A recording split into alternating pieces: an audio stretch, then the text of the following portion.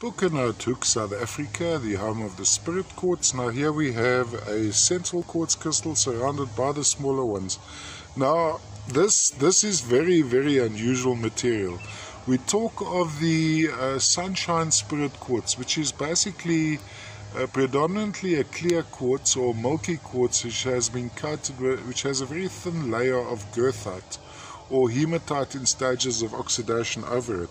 Now this one, clearly a coating. There's some almost grey, which would be young hematite, with some oxidizing hematite across it, giving it this yellow coating. Very different to the typical sunshine, but yeah, I'd say sunshine nonetheless.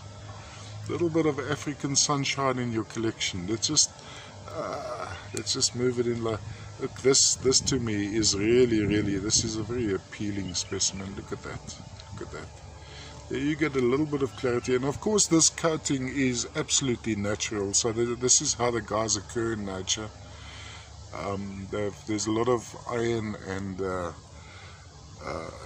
well, hematite at this deposit, and hematite-rich clays, etc.